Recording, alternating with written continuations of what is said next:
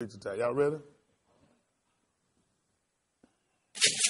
All right, we do always rise and give honor to the Most High, y'all, His Son, Yeshua, the true Messiah. Always to all of y'all divine preachers in every place. Preaching, teaching, living God's divine word. Always to beloved ministers that labor with me in this part of the vineyard, whom I'm not ashamed to call brethren. Kaddish, greeting to them their respective places. Always to those that are watching by way of live internet, to the dispersed, to the scattered, to the Jews first, then also to the Gentile. Kaddish, greeting to them their respective places. As we often say last, never least, to the way of Yah synagogue. Proper honor you all in your respective places. Once again, from TV, internet, radio, wherever our voice can be heard, wherever we can be seen. Before we came on, had nothing come on. When we go off, absolutely ain't nothing else coming on. If they're not teaching Kaddish, living a clean, sanctified life, then people ain't in nothing, and they hadn't heard nothing. This is an attempt to collect a debt. Whatever you hypocrite, false pretend, backbite, mumble, and grumble against will be used in that collection of a debt. These messages are always being recorded for quality assurance. They make sure no side does get cut with nobody, but everybody got to come in, brother. Red, straight, narrow path. All right, St. John 6:44. Wonderful, wonderful Savior. Again, for those that just came in, if you're wet, they do have some coffee if you needed to heat up. I don't want y'all to get sick. I know they had the air on in here as well. All right, this is St. John 6:44. Listen to the book. No man can come to me. No man can come to me. Except the Father which hath sent me, draw him. Except the Father which hath sent me, draw him. And I will raise him up at the last day. And I will raise him up in the last days. It is written in the prophets. What happens, son? And they shall be all taught of God. And they shall all be taught of God. Every man therefore that hath heard and hath learned of the Father comment unto me. That's why we here. Let's look at 2 Corinthians chapter 11. 2 Corinthians chapter 11. Verse 1.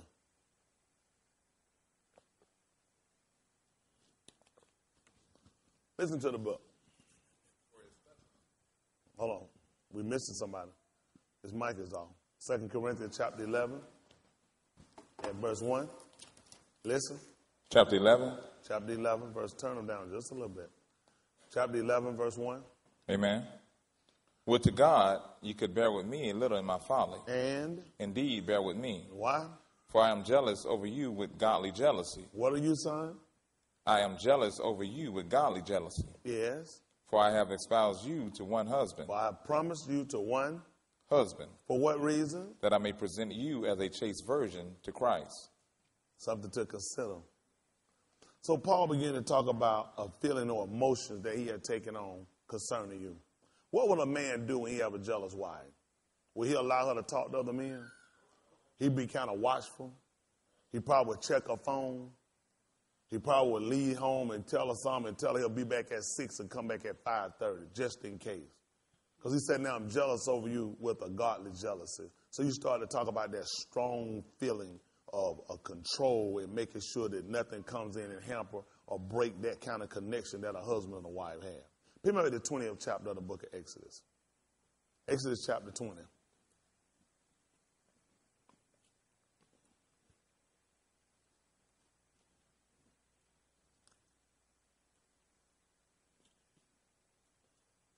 Exodus chapter 20 at verse 1 will be fine. Listen. And God spake all these words, saying, turn them down a little bit. Come on. I am the Lord thy God. I am the Lord thy God. Which have brought thee out of the land of Egypt. He said, I'm the Lord your God that have brought you out of the land of Egypt. Out of the house of bondage. Out of the house of bondage. Thou shalt have no other gods before me. Y'all hear that? Thou shalt have no other gods before me.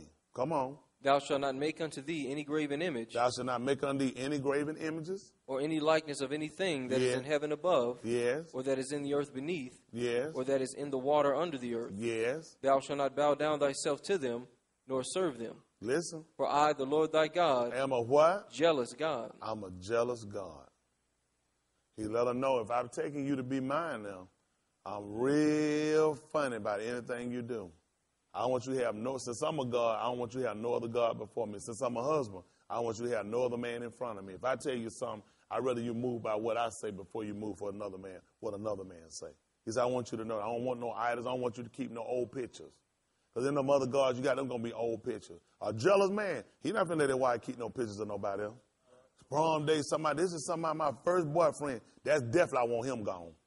I definitely want that nigga out of him. This is right here, a picture, a memento of a boyfriend I had who was real dear to me. I want that gone. He said, I'm the Lord thy God. He said, I don't want you to have no other God, nothing, no likeness. I don't want you to have no kind of relationship with nobody. Anything X with you in it, I don't want it. None of it. Think about a jealous man. Think about a jealous man. How is he going to be concerning his wife? Her past is always going to be something he's got to deal with. Come on, brother. Especially my men. Come on.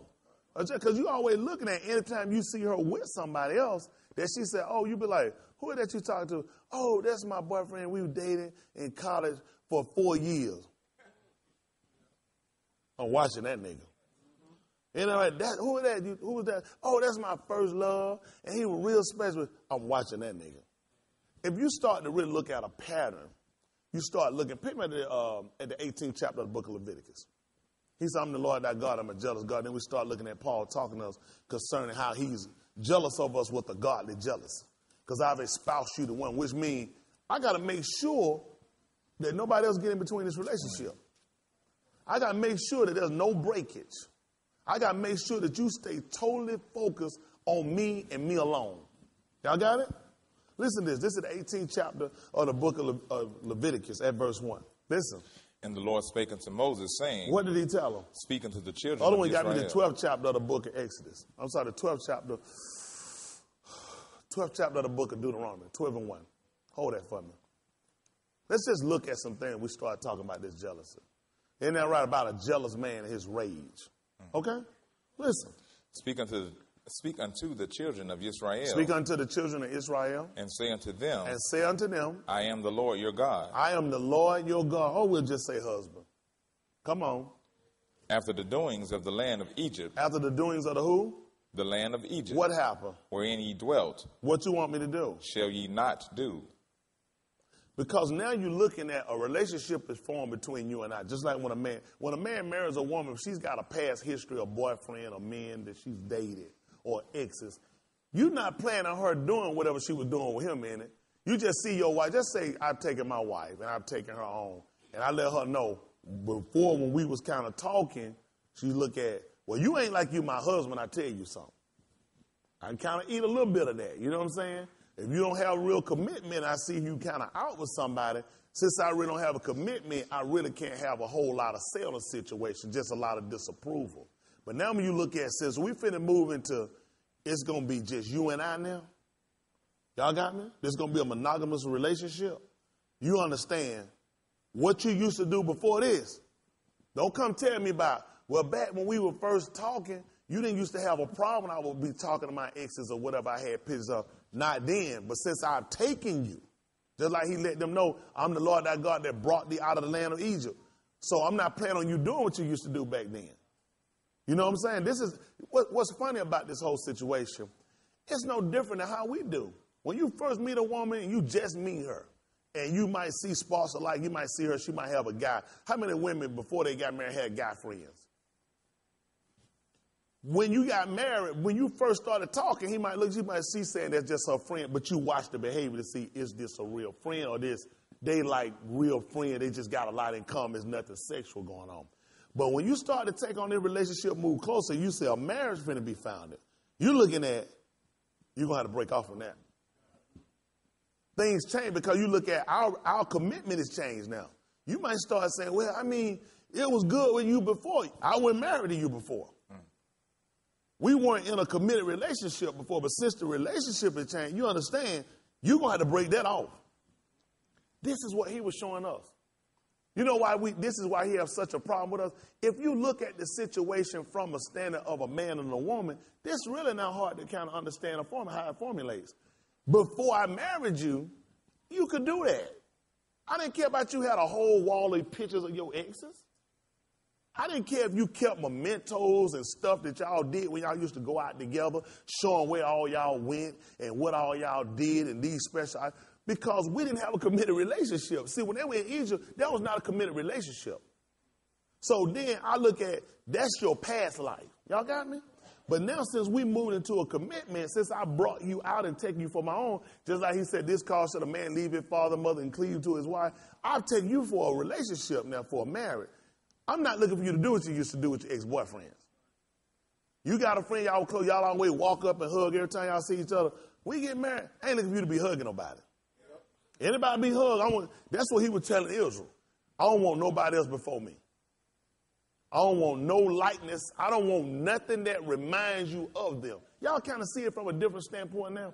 When you start to take on all these little behaviors and you start to take on past things you had, religious aspects of behaviors you had, or taking symbols or attitudes you had before. It's like when you first talk to a woman, she might have a little something she might do, or a little something about it you really don't kind of like it, but you don't really say nothing because we really hadn't solidified the relationship.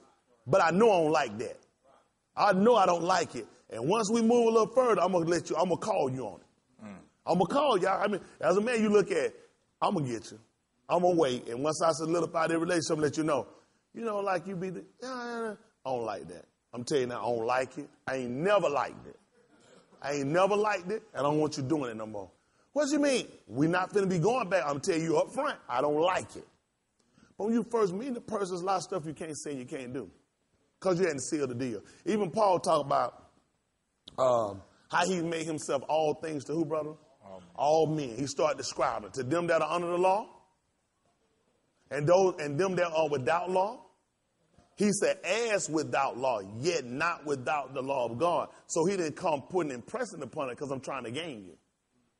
I didn't push law down your throat at the first initial point. Because first of all, I need to get this relationship that we both on the same point and saying, we can be companions. Now I can come along and let you know. And when you say, well, you didn't put those things on me, I can say, but you notice something. Then you notice that I didn't do it. We first went out to dinner. We sat down. You ate pork. You ordered pork. I didn't order no pork. So when I started to call you back, let's look at like people say, Paul said he didn't have no law. Paul never said that. He said, I came to you as without law. He said, yet not without the law, which I never fractured the laws. I knew I had to get you. Huh? Paul told you being, what was it? Crafty. What did he say? I got you with deceit. That's how the serpent got Eve in the garden. He said, so me being crafty, I came to you and got you. I was never without law. I just didn't put that on you because I first had to make sure we can go further in this relationship if I start giving out these rules. This is how some brothers now don't have a woman. But if they do, they meet and lay everything down at the front. Ain't even got her name or her phone number. I'm telling you about how you doing? Hey, let me tell you about me now. Woman, she can't wear no pants, can't wear no earring, can't eat no pork. First thing, she don't even know you. You just spoke to her. So where he looked at, I never changed what it was I'd done. I just had to wait till we made sure first we can move into a commitment. Hold you got Exodus Apostle chapter 18:30. 19:30. Y'all all right tonight? Amen.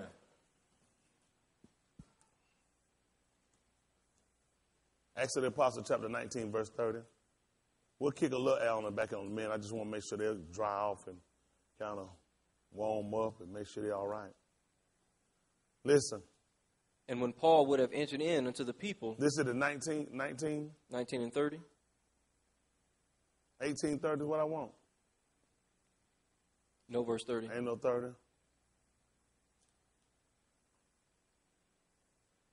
What am I looking at? 1930. Come on, read it.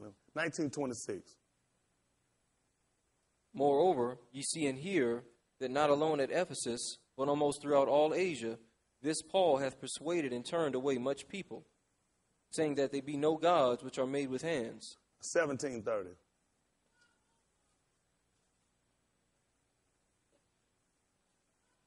Exodus Apostle 1730. Listen to the book. And the times of this ignorance. See this? Listen what happened now. At the time of this what? Ignorance. At the time of this what? Ignorance. What did happen, son? God winked at. Uh-oh. So what do we find this as? I overlooked some things which were at the first. If we go back earlier and further up in this segment of this reading, you'll find that Paul came by and he found an inscription. What was on it, brother? Whom you what? Because they were stupid. CJ shook his head and said yes. If you're ignorant, always remember, whenever it tells you ignorance, it means you're without knowledge of. So when he went by, Paul said, I held your devotion. What was their devotion? What were they singing? A charge to keep I have, Amazing Grace. What were they singing? He began to look at their religious servitudes. He said, I held your devotion. He saw their affection of worship. He called it their devotion. He said, to the unknown God whom you ignorantly worship, which would make no sense, because the God that came and called us out of Egypt, the first thing when Moses even said, they're going to want to know, what is thy name? Isn't that right? He let them know what was his name forever. So he let them know the importance of, this is even something that even shows just how God was never in a lot of things we did in these Christian apostolic churches. Because Paul went by, he let them know, if you ignorantly don't know what his name is, yet you got idols and affections of worship, what's actually the gratification for you of serving God? Or what does God give you in signifying a gratification or a committed relationship? Because if you don't know God's name, you don't know God. Isn't that right? So now he started to talk about when he saw them doing these different things, he started to let them know at one time, God suffered all men to walk after their own heart. Back me up at verse 26. Amen. 24. Make it 24. Listen.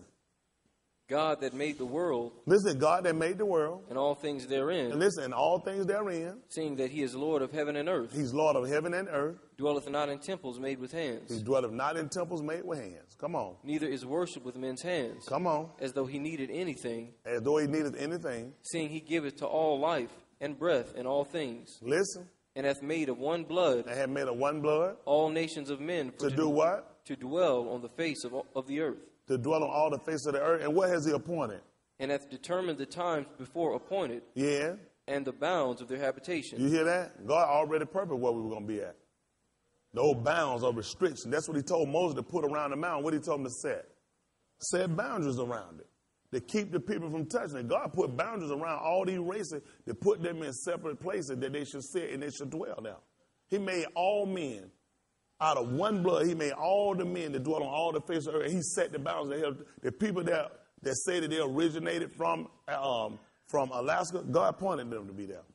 Russia, any parts of Europe, Asia, Australia, Africa, and over here in this godforsaken place they call America. Or North America, whatever they call themselves as a continent. But the thing become, God already appointed the bounds of their habitations. Listen. That they should seek the Lord. That they should seek the Lord. If haply they might feel after him. And find him, though he be not far from every one of us. Listen. For in him we live, and move, and have our being. We talked about that, didn't we? He realized that's how we move and have our being, in him. Come on. As certain also of your own poets have said. Come on. For we are also his offspring. Come on. For as much then as we are the offspring of God, we ought not to think that the Godhead is like unto gold. The divine nature is like unto gold, so that's why we shouldn't have it setting up. I don't want you to think I'm like your ex-boyfriend. You got some women, their ex-boyfriends let them do a whole lot of stuff. I don't want you to think I'm like them. Isn't that right? You can't walk on me, but I be playing kick me. I ain't like them. Don't think I'm like them, because I'm not like them. Whatever you do, don't come up trying to have behaviors with me you had with your ex. Whatever it was you did with your ex, don't do it with me. So what he did was start putting down restrictions and laws saying, I'm going to tell you what I like. I'm going to tell you what I expect my wife to do. I tell you how I expect my house to be ran. And when anything goes differently, this is what you can look for from me. I'm going to cut you off. I'm going to cast you out. And I'm going to go far away from you. Okay? This is what you do. You start letting the person know, since we're going to be married and since we married, this is what we're going to do. He started giving us rules and regulations before we even got in this house. Because the first thing they'll be under with any woman. Last thing you're going to do is get in somebody's house, they start telling you about all these rules. Tell me before I get there. Before we went, he said, and I want you to start doing them before we get there. So when you get him in the home, you already know how the home should be ran. You start to look at the whole situation a little differently now. Huh? So when it came down, like we were reading even on last night, we started talking about when he told Ezekiel to dig through the wall. Come in and open the door and you'll look. And you can see why I left my home. And now when you look at it, man, look. But this thing about this, the person you're going to call in that you're going to let see that you left your home got to know already what kind of guy you are. Because if I just walk in your house and I see the pictures and I see all these things in here, I mean, why you left? But knowing you and knowing how you are and looking at what your wife have committed or done, it makes sense. I know the type of person you are, so I already know this makes sense while you're gone. Because people talk. People going to have things they're going to say, so I want to make sure when I do what I do, somebody can come and testify that know me and say, no, it ain't what you're thinking. Bruh, man, this how he is. I know he told her. I knew that she knew about it, and this is what she did. I can't even blame her brother for leaving. Come on, listen. Today, I'm sorry, I lost my spot. 17:29. Thank you, Brandon. For as much then as we are the offspring of God, Yes. we ought not to think that the Godhead is like unto gold, Yes. or silver, or stone, graven by art and man's device. And didn't he tell her already at the beginning not to do that? He told us that in the beginning, didn't he? I'm the Lord thy God. He said, he let you know this is the stuff I don't want. You should have no other gods before me. I don't want any likeness, anything of it. Don't do it. Because you know why? I'm jealous.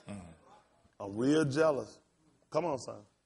And the times of this ignorance, What happened? God winked at. God winked at it. What happened, son? But now commandeth all men everywhere to repent. That's what we look at. What you used to do before that point, now you got to repent. I overlooked some things at the first because I realized you didn't know me. But now since you know me, there's some things now I'm not going to hold you, as they say, guiltless. Like if my wife go and make me a sandwich right now, tell I'm hungry, go make me a sandwich. And she come back and it got what on it? Mayonnaise. And then she want to know why I'm all upset, why I'm so angry with her, why my wrath so hot and kindled. Because I'm constantly looking at, you should have known me. This is what he told us in the book of Isaiah. They didn't realize he was trying to let them know. He talked about how the ox knoweth his master and the ox knoweth his owner, the ass his master crib. But Israel, they don't even consider. My wife should consider. Before she go in there and make that sandwich, put that mayonnaise on there, she got to consider. When I put that mayonnaise and I bring it to him, I'm already ready for his wrath. I'm already ready and know at this point I'm in violation and he's going to be transgression. Isn't that right? I already know now what the penalty is going to be. This man going to cut me down. He's going to be highly upset with me. It's going to be a big mess. But then what's she going to do? Poke it up. You shouldn't be mad at me. People make mistakes. But you already know before we get to this point. That's the purpose of you come back and you regurgitate and you continue to tell people things. So when it happens, you can't go to say you didn't know. You just got to say, I willfully what? Transgress. We say sin. Or willingly transgress. This is the thing we have to consider when we make decisions with God. Once God had told us the things that he like and don't like, and then he started to let you know what's the restitution point of that, then you have to make a decision. When you cross that line, you got to be ready for whatever the penalty is. Just like if a man going to go rob a bank, he's going to take a gun with him. There's some things you're going to have to consider. Along with you looking at, the only reason I'm going to rob this bank because I look at, it's got a lot of money. A lot of money in this bank. It's a knockover. I got to consider playing what's going to be the best time to hit it. How many security guards might be there? What we're going to use to go there and drive in? How many people I'm going to take? Who's going to be watching out? Then I got to consider a getaway plan.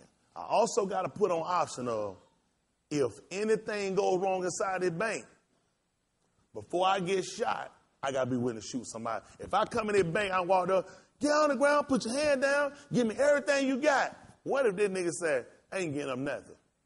So I got to count this already in the plan. I got to count or just say he a hero guy. He the type of guy, he going to try to see if he can do something and maybe I don't pay attention and try to subdue me some kind of way. Not. So I got to weigh this in my hand that if anything go wrong, I'm going to have to wind up shooting somebody. Because I came to get the money because I'm looking at the reward of the money. At the same time, I got to consider if that go wrong and I shoot it and I get caught and we don't get away, I got to consider the severity of the whole thing now. Because I'm going to have a couple of charges depending on what state. I'm going to get that strong armed robbery charge. I'm going to get that assault charge. In some state, they're going to get me because it's illegal to even have a handgun. And some state get you, they give you a year for every bullet in there. So you got to be able to count at the book. You got to count the cost when you make these decisions. So just like in a marriage, a person has to really sit down and consider, you're in a marriage with the Most High God tonight. Now you got to consider when you make decisions, you got to be ready for the severity of these decisions. Once he's told you what he like and doesn't like, what he requires and what he don't want you doing, once you infringe upon these things, you got to be ready for the consequences. If anything come up, you got to look at, are you willing to stand for what decisions you make? Come on, finish this up. My friend, what I had you hold up? Leviticus 18. Finish the Leviticus 18. At Come verse on, 3. and the other one had me Deuteronomy 12 and 1. He got me at Leviticus chapter 18. Let's start at verse 1. The other one got me Deuteronomy 12 and 1. Amen. Come on, trying to get out my time ticking on me. Amen. Listen to the book. And the Lord spake unto Moses, saying, And the Lord spake unto Moses, saying, Speak unto the children of Israel, Speak unto the children of Israel, and say unto them, and say unto them, I am the Lord your God, what happened, son? after the doings of the land of Egypt, What happened, son? wherein ye dwelt, Wherein you dwelt, shall ye not do. what happened? And after the doings of the land of Canaan, What happened, son? whither I bring you, shall ye not do. Now, this is not unreasonable when you look at a marriage relationship, a committed relationship, that a man will tell a woman he don't want her doing what she used to do at her parents' house. He don't want her doing what she used to do with her exes. And when he move her, he don't want her getting caught up with the people in the apartments where they stay. He don't want her getting caught up with people in the neighborhood. I like my wife to stay at my house and stay at other people's house. I don't want you doing what other people's wives do. I don't want you trying to look like other people's wives look. I want you looking like I like. Because sometimes you'll see somebody else put on stuff and go to her and say, I don't like that. Well, I like. So you try to look at, if I tell you I don't like it, and I tell you what I like and you don't put that on, it's only obvious for me to think that you're going after another God. Because you always got to remember, I'm jealous. You got to consider that. If I tell you what I like and you don't put that on, but you put on something I tell you I don't like, it's only natural you're trying to attract somebody different. Let's just use the analogy. That makes sense? So when God tell a woman shall not put on pants, neither a man put on a dress. It's because I hate a man with a dress on. I don't like it. It just really irritates me. So if a man put on a dress, what are he trying to do? He irritates me. It's an abomination. So I really don't like a woman with pants on. I think a woman ought to wear a dress. I think it looks more feminine. I think it fits her. I think it is more attractive. That's the only reason why I tell her to do it. So when she put on pants, it's only natural I'm going to look at. She ain't trying to get me, Boston. She don't want me. She wants somebody else. You know who she want? She wants somebody that like pants on a man, on a woman. If a man put on a woman dress, he's not trying to be inside what I like or what I desire. He's trying to attract somebody who's drawn to a man with a woman apparel on. Make sense? I don't like a woman with gold on. I like a woman without those medals on her body. I like a woman that don't put makeup on her face and try to put all this stuff and pancake it on her face. But then when she puts it on, earrings, and she put on the makeup, and she said, well, I just feel pretty when I do this. It's only natural that you provoking me to anger because I'm a jealous God, which means you ain't trying to attract me. You're trying to attract somebody else. Yeah, and you always got to keep on table now. Yeah. I'm jealous. You got to keep on table. I'm jealous. See, when you start to describe our relationship from that standpoint, you kind of get a little more understanding about it. So anything I tell you to do, the only reason I tell you to do, that's what I like. All that's what I like. When I take a woman out to eat, I like for her to eat. If she's going to eat fish, I like her to eat something with scales on it. And it had a fin. If she's going to eat something that got a hoof, I like for her to eat it, whatever the animal was that is divided. And the animal that had it chew the cud, would mean they chew it and they regurgitate up and take it back down. I'd rather she like, if I take a woman, that's what I'm going to want her to eat. You know why I want to do it? Because that's what I like. So if I take a woman out to eat and she order, I say, well, sweetie, what you want? Get what you want. Can I get some catfish and bring me a pork chop? I'm watching them. Because at this point I'm looking at who you trying to attract with what you're eating. Because it's not attractive to me. Y'all got me? So when you start to put it in just layman terms of how we do things as people, now you start to kind of look at it from God's standpoint. I told you how I am. The only reason I give you these things because I'm jealous. And you know what else I know, Leon? When you do these things, you don't attract other people. When you put gold on for a woman, just look at it from that standpoint. She put that gold on, anybody, I don't care, it picks up your eye and it catches you. He knows that you wind up attracting the wrong people. When a woman look plain, nobody pay her no attention. You're inconspicuous. Isn't that right? So at that point, you don't attract those different men. Because a jealous man, it's some jealous man, a woman can't get her hair fixed. Because she get it fixed, it's going to be down there, it's going to be pretty. Some nigga going to be looking at it. So what do you want her to do? I want you to cover your hair up. You got guys like that. You got guys don't want their wife to put on nothing to beautify themselves. Because you go out there, it's going to be people going to be trying to antagonize you. And see, the law says, sinners entice thee. Now what you going to do? What a woman going to do all these guys keep? You so look good. Whoa, you pretty. Man, I tell you, the way he looking at, I don't want that because you know what? It's going to sway you. When I say something to you, just like you would just tell me to come in, you want me, or just tell me you don't like the way I look. Yeah, ain't nobody else complaining. That's a problem. Now already, that's going to spark your anger. The last thing a man want to hear from me why he tell us something here. Other folk like it. Who is other folks? Because my rage is only getting increased. I told you before we got married, how was I? Jealous. I told you I'm real jealous. So I don't want you coming flaunting in my face because I already know if you're doing it, you're only doing it because you're not trying to attract me. You're trying to attract somebody because I told you I don't like it. Y'all got me? So now you start looking at all the commandments God gave us when he started giving to you. He wanted you to see that I'm jealous. Give me that 20th chapter again. He just told us in the 18th chapter, book of Leviticus, how after the doings of Egypt shall you not do. All the stuff you did in your past. He look at when a man will take a woman, and typically a man would take a woman, it was years ago, you had to be a virgin. But even we started to consider there are people, actions, and society have loosened itself so much. That's hard to find. So you'll take a person, although they don't meet that first criteria of being a virgin, but you'll do just like how the Lord do, only if you'll be estranged from your lust. The things you used to do, you understand. When he took us, he knew we weren't no virgin. We had been in Egypt. We had built pyramids. We had built sphinx. We wrote hieroglyphics. We did worship to their God. There are things we did. That would be abomination to and things that the Egyptians said was abomination were things that God liked. Things that God liked was an abomination to the Egyptians. So he knew when he took us, we weren't a virgin. Y'all got me? So his only thing was, I can get past that, but I'm going to really need you to forget your past. I'm going to really need you to forget your past. Your past can't be in our future. That was the whole purpose of taking you and say, sometimes what guys will do, if they got a woman that's got a real high reputation, they'll move somewhere so they don't want to hear people talk about them. Not in every case. There are people that'll move.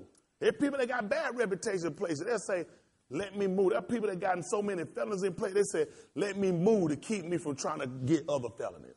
Isn't that right? To stay out of trouble, I move. So what he looked at? To keep you out of trouble, the only way you were going to do what he asked you to do, I'm going to have to move you from the complete neighborhood.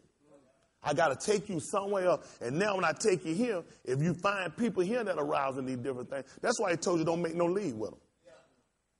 Because if you go here and these people have the same behavior you used to have, I already know what you're going to do. Don't make no league with them. If they come over there, the first thing they do, they start bringing him, hey, I brought you this nice little cross. Quick, tear it down. Quick, tear it down. Because sometimes you got people come and welcome you to neighborhoods. Hey, I noticed you were new in the neighborhood, and I just want to bring you in because everybody in the neighborhood pretty much, we got one of these on our house. Some community, they'll do that. You'll get they'll have these covenants. Any community saying here that we want everybody in the community have to have this. Everybody in the house have to look like this. Everybody in the yard have to be like this. Everybody have to cut on these days. God said, when you go there, I want you to be different from these people. He said, I want you to put a difference. Put a difference. Isn't that right? So people look at when they come along, they see everybody else, how they say, your house don't look like their house. Something's different. So although you sit in the midst of all these people in society, you should still look different from them. Y'all got me? Because who you're committed to and who you're supposed to be marrying and married to already requires something different from you. Because he don't want you to look like others. He said, that's why I separate you from them. Because I don't want you to look like them. I want you to look like I like.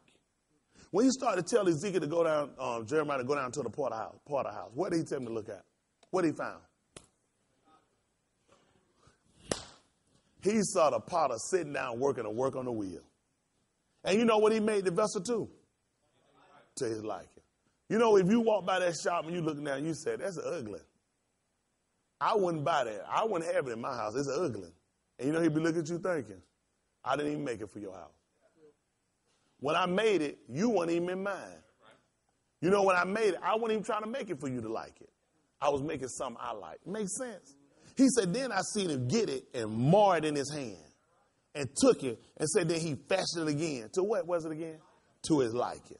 And he said, son of man, he said, is not the house of Israel just like this clay in the potter's hand to me? Which means you had a shape and a form before, but I tore it down because I didn't like it. Anything you like that came out of Egypt, I let you kept. Those I didn't, I took away. He let us take embalming from them. We took embalming from them. But I want you to leave his sphinx. I want you to leave his pyramid. We don't even build pyramids. God don't like it. I don't want you to build a pyramid. I want you to build a house. Isn't that right? His pyramid, the way he kept his dead word, the way he kept his arts. God, I don't want that. Isn't that right? I serve you from them. There are things we take from these people that we can use. There are things God said, I don't like it. I don't like that. I don't want you to do that. So this is just something I want y'all to consider. Look at this 20th chapter of the book of Exodus. We talking about after the doings of Egypt, how he didn't want you to do them. Isn't that right? He still got me the 12th chapter of the book of Deuteronomy. This is the 20th chapter of the book of Exodus. Jump down and give me verse 18. Listen. And all the people saw the thunderings and the lightnings. And all the people saw the thundering and the lightnings. And the noise of the trumpet. And the noise of the trumpet. And the mountain smoking. And the mountain smoking. And when the people saw it. And what happened, son? They removed. They were removed. What happened, son? And stood afar off. And what happened? And they said unto Moses. What did they say unto Moses? Speak thou with us. Yes. And we will hear. And we will hear. But let not God speak with us. But let not God speak with us. Lest we die. That's what a jealous man do. He'll kill you. A jealous man will kill you. So what you think I'm going to do if I catch you doing any things I told you not to do? I catch you with a God, and I'm a God. I'm supposed to be your only husband. And if I catch you with another husband, what you think I'm going to do? What you think I'm going to do if I catch you in the days I tell you I want you exclusive to me, you ain't there for me, you out there with somebody else? What you think I'm going to do? Why y'all think they sat there and they saw the mountain shaking? They saw the smoke and they heard the thunder. He was showing you the jealous man wrath. This is my wrath. This is my anger when you don't do what I tell you. Some of these women, how many of y'all husbands can get some real anger if you don't do something he told you to do? Something you consider, because this is what he wanted you to know. What's the penalty of severity if I don't do it? What if I don't want to do it? You ain't my daddy. I make the mountain start shaking. I make smoke start coming. I make lightning start flashing. And when the people seen it, they were removed. What happened, son? And they said unto Moses. And they said unto Moses. Speak thou with us. Speak who? Speak thou with us. Lest what happened? And we will hear. Yes. But let not God speak with us. Why, son? Lest we die. That's what a jealous man will do to a woman. If I find that you don't do what I told you to do, if I find out you're doing it to somebody else, I'm subject to kill you. This is a committed relationship we got. See, one thing you can rest assured he looks at on his end, you ain't never got to worry about me looking at another woman. You ain't never got to worry about another people even remotely trying to pull me to them. The only thing that I'm attracted to is people that look like you. That's how Gentiles get in. That's what I like. Anybody that want to get my attention, anybody want to catch my eye, you know what they got to do? Do what I like. You know what my eyes will be? Over the righteous. You know what my ears going to be attended to? To their prayer. But anybody that don't do what I tell them to do, my face against them. My face not in you for your good, it's against you. So anything you got to worry about, you're going to worry about somebody that'll look like you. You ain't never got to worry about nobody that look like them pulling me, persuade me. Y'all hear me? Enticing me, seducing me. Because I've already told you what I like. Huh? This is important for us because he told us, yeah, my friend, if you do whatsoever. Henceforth, I don't call you, what was it? Sir, but I call you what? Why? For all things I heard of my father, I've done what? I let you know what I like. I told you what kind of dress code. I told you what days. I told you what to cook. I love these dishes. These are my favorite dishes. I told you everything that you need to know if you want to try to keep me attracted to you or try to get a committed relationship from me. When you look at this at the natural, this is not hard to translate when you start looking at it from a spiritual standpoint. We're looking at a man that has told a woman everything he liked. I told you what I desire. I told you, if you do this, don't worry about it. Why would you go do and cook what they cook when I told you I don't like it? Why would you go out and dress like them when I told you I don't like that? That's how whores look to me. That's how prostitutes look to me. That's how crackheads look to me. I don't like that. Why would you dress any other way than what I would like? Why would you look any other way than what I like? Why would you go anywhere else that I tell you I don't like? Why would you do that? Then you want to know, you mad with me? Why you ain't speaking? You upset, ain't you? For real? It's just like in our relationship, we can know when a husband or wife upset. And we already know they're upset. I know it because exactly. So you know why God not answering. You know why God not hearkening nothing that you're seeking from or giving you what you like. Because he's looking at, you hadn't done nothing I asked you. You don't even look the way I told you to look. You don't even perform the way I told you to perform. You keep trying to do things like them. That's why I say after the doings of these people, shall you not do? Come on to that 12th chapter of the book of Deuteronomy. Other brother, give me the 4th chapter of the book of Deuteronomy. 4 and about 22.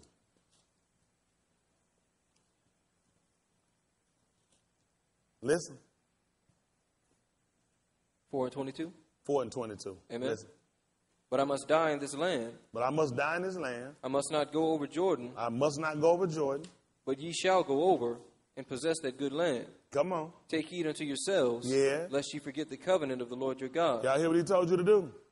Make sure y'all take heed of yourself, lest you forget your marriage vows now. What happened, son? Which he made with you. Which he made with you. And make you a graven image. And make you a what? A graven image. What else, son? Or the likeness of anything which the Lord thy God hath forbidden thee. Listen. For the Lord thy God is a consuming fire. The Lord thy God is a what? Consuming fire. What kind of fire? A consuming fire. What else about him, Brandon? Even a jealous God. Why would that man keep telling me about this? Whenever you see my rail, you know I'm hot. I'm telling you before you do it. That's what makes it so bad. So sometimes, like even when I counsel husband and wife, sometimes if a wife comes to me about something, a lot of times what you learn to do is, let me get both of you. Let me get both of you. Because if a woman tell you he be upset, he's going off, you want to try to find out why. Was it something that provoked him to push him to that situation? And a lot of times people don't tell it. Even God told us to do, I think about the 6th chapter of the book of Micah. He told us to go. He said, go and contend out before the mountain. People that come now, they won't get nobody neutral. God told, he said, go contend out before the mountain.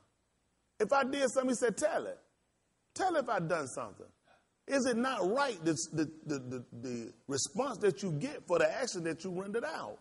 A lot of times people don't actually want to sit down and be honest and fair, especially when it comes down to God. When people tell you what God hadn't done, when people tell you God hadn't blessed and God hadn't saved them, they won't tell you why. They're not going to tell you some earring stuff. What'll get me sometimes I meet with husband and wife, when you get them, when you hear one side and you get both of them together, it's usually a missing part I'm going to get when I get both of them together. It's a missing part I'm going to get. When you bring that missing part up, they look at me like, what? People intentionally leave things out. You ask people why they ain't saved, they'll leave stuff. Because I go to service. I pay my tithe, but it'd be some other things you ain't doing that you leave out. Y'all got me? Just like when he told me in Matthew 23:23, well, he began to tell them, Matthew 23:23, what he told them? What he told them? What, you hypocrite. You pay tithes of what? Mint, anise, and cumins. These are fragrances. These are foods. He said, but you have omitted the weightier matters of the law. See what I'm saying? These people pay tithe, and you know what they're going to hold you to? People pay tithe, going to hold him to what? What are they going to hold him to? What are people that pay tithes going to hold God to? They're going to hold God down to bring ye all the tithes into the storehouse so there might be meat in my house. Prove me this day that I won't pull you out a blessing. It won't be room enough to receive. They're going to hold them to that. Because that's what God said now. And whatever it is, I'm always broke. So now he started to tell them, woe unto you Pharisees, scribes, and hypocrites. He said, because you pay tithe of anise, mint, and cumin. He said, but you have omitted the weightier matters of the law. Judgment, peace, and mercy. These you ought to have done and not to have left the others It never say if you had judgment, mercy, and peace, you had to pay no tithe. God could have never told you that. He said you still should have paid your tithe. But what we start looking at is, I pay my tithes. I know I pay my tithes. I was always ready to pay my tithes. What I do on judgment, though? You talking about the song? What you do on mercy? The song. How you do? You know what I'm saying? Think about how we do. Let's just be honest. For those that's actually looking at the time frame you're in and where you hadn't received the Spirit, you're holding God to something. And the only reason you bring your complaint that you're not saved, a lot of us looking at, well, I know I do. There's some other things you omit. Just like in a relationship here, when he was letting them know, you've omitted some things. These you ought to have done, and you still should have paid your tithe. What we start doing is, if I do 9, that's just as good as doing 10. Versus, if you do 9, you've broken 10. You've done 9, you've broken 10. Huh? Because James said, if you offend, 1. You guilty. All. Y'all understand that? Amen.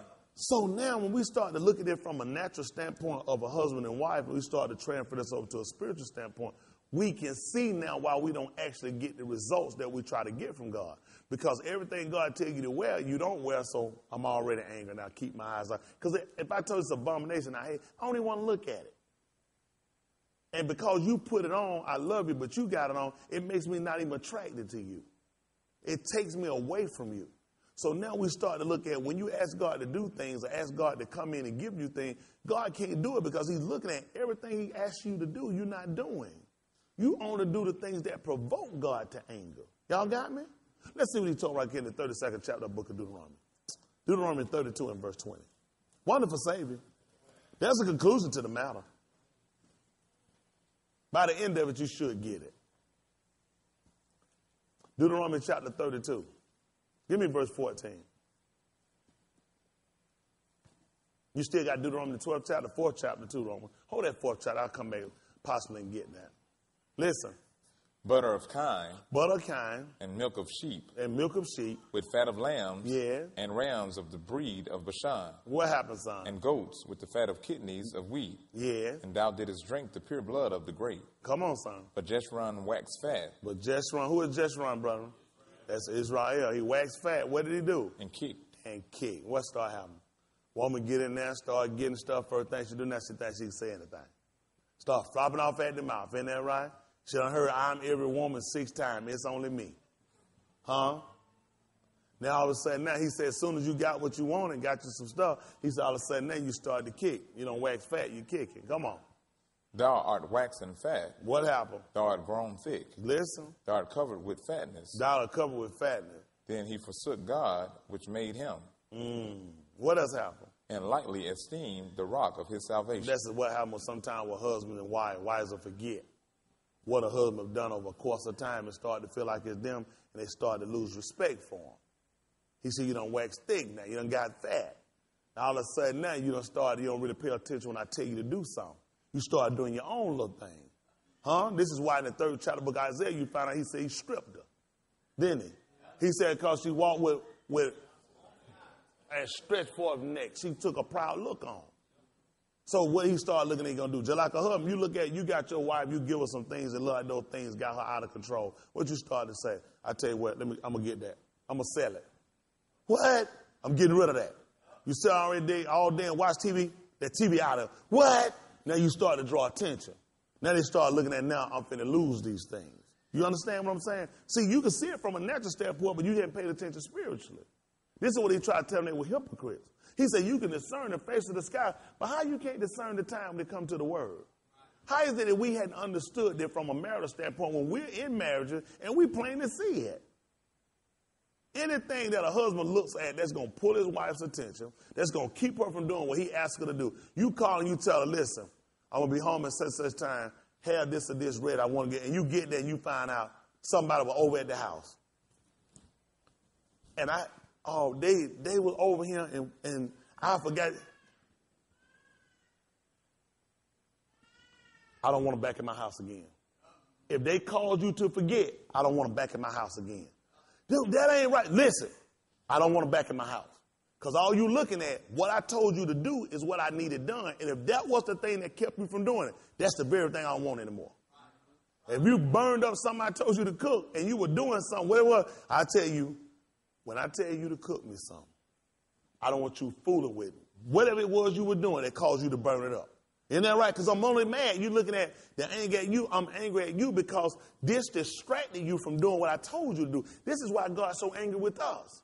And we pray and wonder why. I wonder if God's still angry with me. You still doing what he told you not to do? Yes. I wonder if God still hold that against me what I'm doing. Yes, if you're still doing it. The only way to get him to a point of repentance with you is you got to turn from what you're doing. When I talk to a couple and I try to counsel them, there's no way to let them leave there doing the same thing they're doing. Otherwise, we're going to have the same problem. By the time we leave there, we're going to better the relationship. Something will ever arouse and cause that problem. I got to get them to a point of saying, we can't do that. This will fix the problem we got. We just got to stop doing what brought you in here. Y'all got me? If you're going to fix a problem with God, you got to fix what brought you here. Why are you here? Oh, I had a bad drinking problem. Let's make sure we don't drink so we don't have to keep coming back dealing with the same thing. Why are you here? I had a big lying problem or a drug problem. I had a fornicating problem. I had a adultery problem. So since you're here, let's fix what brought you here so when you leave, you ain't got the same problem. If I let a couple leave out of here with the same thing that brought them in my office, I can only expect the same results. I have to at some point get them to a conclusion of we got to not do what brought us here. We can't do that. We see we here. We look at the damage of why we're here. Let's assess the damage of why we're here. Then they come back looking saying, I got it. I got it. Exactly. That's why y'all here every week. We are assessing the damage that got you in a situation where God got a controversy with you. Just like a husband and wife have God got a controversy with you. Because you hadn't done what he asked you to do. And then you keep saying, what's the problem? When I'm sitting in as a mediator telling you that the problem is not with him. The problem is with you. Because when I get him in and he start telling me, I don't care how emotional a woman get, he starts saying, hold on, baby. Didn't I tell you, son? Well, yes, sir. And then I just, now I got to turn the table, look and saying, so you were told. Yeah, but we can't but the situation. You can see why you crying. You can see why he's angry, simply because you were already told. It would be different if you had known. That's why God covered himself. It make no sense to bring me God. God can't bring me no problem, and he not find out nobody knew. Because if I'm going to be a fair judge, I got to say, to be honest with you, you weren't really clear. You never told her. But since you've been told, and I'm a witness that you've been told, and there's evidence you've been told over the course of time, over and over, it makes sense his anger being at you. You got me? When he told him, he wanted to show her all his anger at one time. Let me just shake these mountains. Let me just darken these clouds. Let me just start doing some flat. Let me make some rumbling. So you know that whenever these are violated, you already know what to expect. You already know what to expect. Once any of these are crossed, it's going to get dark. You're going to start seeing a lot of flashing. It's going to be a lot of rumbling and shaking. Because at that point, I know I told you, you sat here and you agreed, said, I don't want to see your anger no more. That's why they said, don't let him talk with us. I don't want to see it again. So you've agreed to this when you come in here. You got to start looking at what you're in. Sometimes you find people trying to run and skate. The man, you saying, but you signed up for it. Didn't the man tell you for better and for worse? Didn't they tell you for richer and for poor? Didn't they tell you for sickness and in health? To what do you part? Yeah. You still living. You still in a committed relationship. You still in a committed relationship till you leave him. Where we at, son? The 12th chapter? Give me the 12th chapter. Amen. 12th chapter of the book of Deuteronomy. Listen, 12 and 1 be fine. Come on. Amen. These are the statutes and judgments. These are the statutes and judgments. Which ye shall observe to do in the land. Y'all see that? This is what you're supposed to observe to do in the land. Which the Lord God of thy fathers giveth thee to possess it. All the days that ye live upon the earth. Look at that. And how long a woman supposed to be bound to her husband? Sound familiar? You're supposed to do everything he asks you to do to women. So I got to do everything you do. When I get to tell him, or when? You got to do that as long as you live it. This is why he tried to tell you the woman that hath a husband bound by the law to her husband so long as he live it. So God's still living, so you still married. You didn't pay attention. He told you about the woman. As long as the man liveth. And you know who he was speaking to? Them that know the law. If y'all know the law, since God ain't dead, you still stuck. You got to obey him. Listen. Ye shall utterly destroy all the places wherein the nations which ye shall possess serve their gods, upon the high mountains and upon the hills and under every green tree. And ye shall overthrow their altars and break their pillars and burn their groves with fire. Come on. And ye shall hew down the graven images of their gods and destroy the names of them out of that place. Ye shall not do so unto the Lord your God, but unto the place which the Lord your God shall choose out of all your tribes to put his name there, even unto his habitation shall ye seek, and thither thou shalt come. Y'all hear that? And where you wind up going? I just went with my grandmama for Mother's Day over to her church. We got a violation. Because in this committed relationship, you were told to quick tear down their stuff, don't do any of the stuff that they do. You only supposed to come to his house.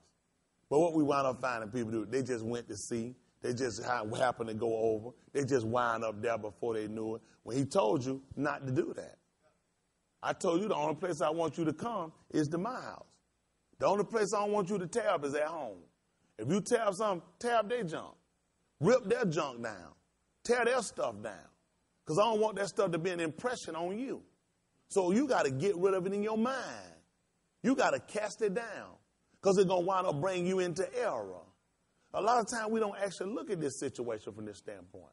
Come and get that 4th chapter again of the book of Deuteronomy. Deuteronomy 4. Jump down. What is that one? 28? Let me see what 28 say.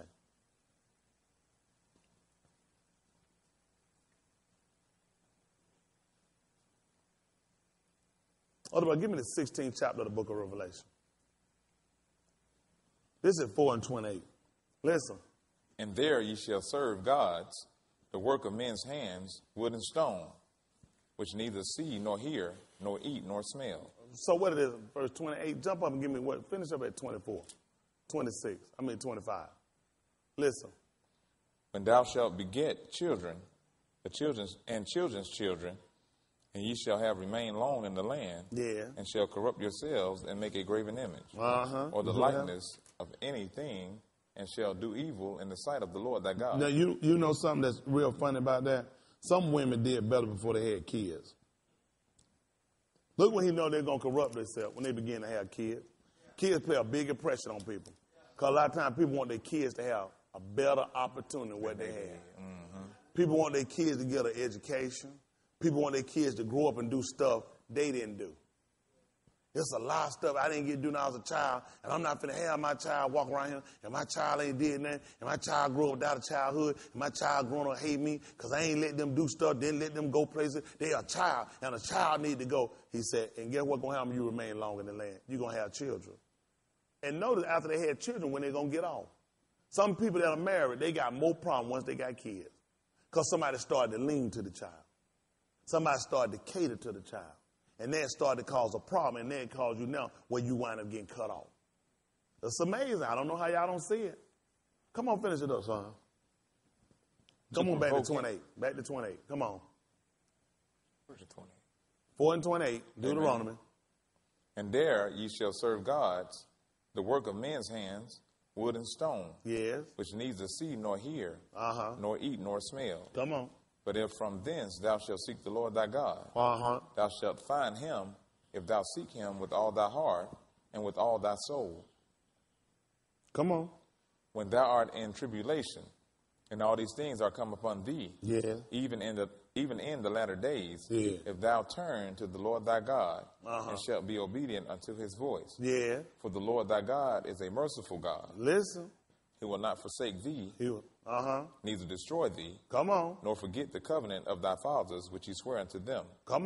For ask now of the days that are past, which were before thee since the day that God created man upon the earth. What happened, son? And ask from the one side of heaven unto the other, whether there hath been any such thing as this great thing is. Like what? Or hath been heard like it. Come on. Did ever people hear the voice of God speaking out of the midst of the fire? Come on, son. As thou hast heard and lived. What else, son? Or hath God essayed to go and take him a nation from the midst of another nation? Y'all hear that? Ain't never happened. You're the only woman I ever looked at. He said, I ain't never even started to go get another woman. Never even happened. Huh? I ain't never even had a conversation with another woman. You listen to some people talking about God appeared in Asia, and he was talking to some Asian over there. He was speaking Mandarin. Never happened. God went to South America. He was seeking for at least $40. He said, now this is, although it's funny, you look at unlike us, he's showing you his virginity. He's showing you being chaste, as Paul talked about, we started in 2 Corinthians 11 chapter, that I might present you as a chaste virgin. A virgin is somebody, you know what they always use when they describe a virgin in our book? What was it? What else they use? They describe something about them.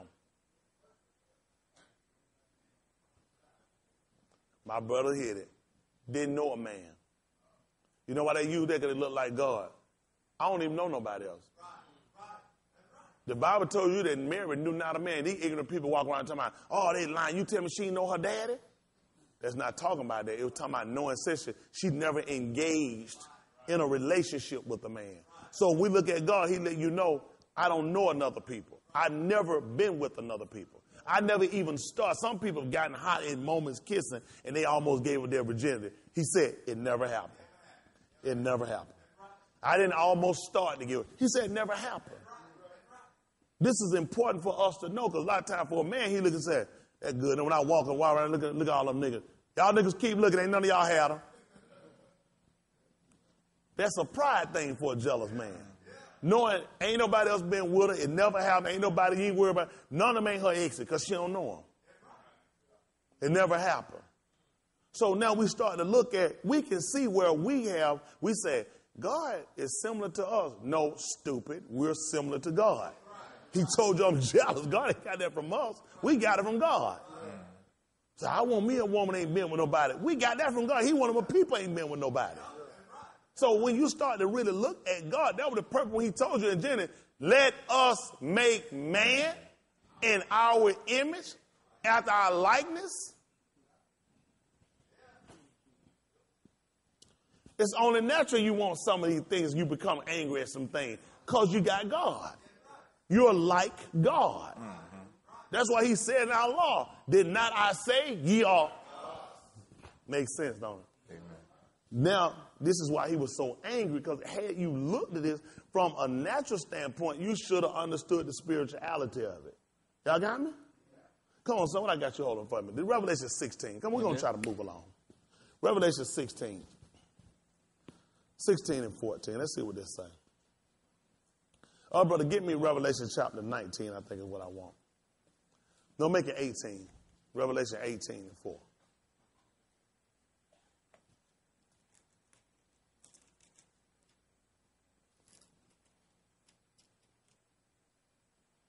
Listen to the book. For they are the spirits of devils. They are the spirits of demons. Devils are not plural. Demons is actually what it would say. They just call it devils plural, but it's demons. Come on. Working miracles, which go forth unto the kings of the earth and of the whole world, to gather them to the battle of that great day of God Almighty. Yes. Behold, I come as a thief. Blessed is he that watcheth and keepeth his garments. That's what I try to tell y'all. You're supposed to be watching and keep your garments. A virgin supposed to wear white. So keeping your garment, being able to be fit to put it on. You can't put it on if you're not a virgin. You even see women now, they know the conviction. They go out there, some of their friends, they get on and be like, you ain't finna put that on, I know. So what they start doing, they'll get off-white. People ain't smart. The crowd just assume, okay, it's hard to find white. So my wife told me when I was telling about doing the white, buying the white, she said, you can always find white. White always available. People don't want to get it. People rather get off-white or find it. I don't want to get white. White get stains in it easy. I'm going to get an off-white. They get off-white because they already know they ain't fit to wear it. So now we start looking, that's what he started looking at. Blessed is he that keepeth his garment. You're able to put it on. Come on. Lest he walk naked. Listen, lest he walk naked. And they see his shame. And they see his shame, just like Adam and Eve did. How your shame started to come up, the Bible tell you whose God is their what? Whose glory is what? See how it works? Because now you start to allow your appetite for other things to come in, and now you're not able to put on what God has already purposed and ordained for you. God had already prepared something for him. When a man marries a woman, he ain't marry her for no clothes. He married her to be naked. Yep. You think he's trying to take her home and see how long she can sit around there and lay around that white dress? You can take that off. That's the reason they could lay naked. They was at home. They was in the privacy of their home. Where else would you be naked at? So we sit in the kingdom, we look at God, look at this is appropriate for you. We're in an appropriate place for this. People don't look at this. Are y'all really conscious? This is appropriate for two people that's in a committed relationship. This is where it should be done right here in the privacy. Outside the God, this ain't appropriate. That's why God made us something. When you go out in the street, I don't want you wearing what you wear at home. Since he don't put in the street, he look, I don't need you wearing what you wearing here in the street. Mm-hmm. I guess they'll wake up one day. Come on, son. And he gathered them together into a place called in the Hebrew tongue Armageddon. Come on. And the seventh angel poured out his vial into the air. Uh-huh. And there came a great voice out of the temple of heaven. Come on. From the throne saying, "It is done." It is done. And there were voices and thunders and lightnings. See that? Voices, thunders, and lightning. Come on.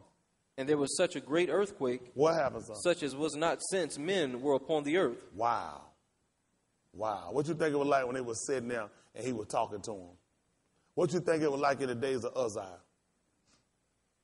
Come on. So mighty an earthquake and so great. Come on. And the great city was divided into 3 parts. Yeah. And the cities of the nations fell, and great Babylon came in remembrance before God. And great who? Great Babylon came in remembrance before God. What happened? To give unto her the cup of the wine of the fierceness of his wrath. Mm-mm. God's going to pour it out on them. At the 18th chapter of the book of Revelation. 18:1. Wonderful Savior. Amen. This is 18:1. Listen. And after these things, what happened, son? I saw another angel. Other brother, you give me the 14th chapter of the book of Revelation. See that about 14 and about 9. Hold that for me. Listen. I saw another angel come down from heaven, having great power, and the earth was lightened with his glory. Yeah. And he cried mightily with a strong voice, saying, what did he say? Babylon the great is fallen. What happened, son? Is fallen. And what happened? And it's become the habitation of devils. That's what done happened to Iraq. It's fallen, become the habitations of devils. That's book. Iraq is Babylon. Amazing that government is fallen, hasn't it? They tell you now it's been taken over. U.S. over there. Halliburton over there. English companies over there. He told them it came the habitations of devils. What happened to us, son? And the hold of every foul spirit. Oh, he said it become the cage of every foul spirit. Come on. And a cage of every unclean and hateful bird. There's a lot of cages. Come on. For all nations have drunk of the wine of the wrath of her fornication. Y'all hear this? All the nations are drinking of the wine of the wrath of her fornication. Uh-huh. And the kings of the earth have committed fornication with her. And the kings of the earth have committed fornication with her. And the merchants of the earth are waxed rich through the abundance of her delicacies. Y'all know what happened? Even when you look at these people, companies that went over there to Iraq, they making so much money through Halliburton, it don't make no sense. Don't pay no taxes. These folks getting paid. Y'all don't realize this stuff actually happened, though, right? Yeah. No people get out of the military, they going to Iraq as contractors because there's so much money to be made. Yeah. That's what he told. These folks don't wax rich. Halliburton was finna fall under before he became vice president under George Bush. Dick Cheney, he had wrecked Halliburton. They were bankrupt. They got into Iraq and they made filthy money. Filthy. They took over everything. And now all these countries and companies come over there and they waxing rich through her. Come on, son. And I heard another voice from heaven saying, what did he say? Come out of her, my people. And what happened? That ye be not partakers of her sins. Neither do what? And that ye receive not of her plagues. That you don't receive of her plagues. Listen what happened. For her sins have reached unto heaven. And what happened? And God hath remembered her iniquity. What happened? Reward her even as she rewarded you. Rewarded who? Reward her even as she rewarded you. Talk what happened. And double unto her, double according to her works. What happened? In the cup which she had filled to her double. The cup that she gave you to drink. He said, make sure she get it stronger than you got it. At the 14th chapter of the book of Revelation.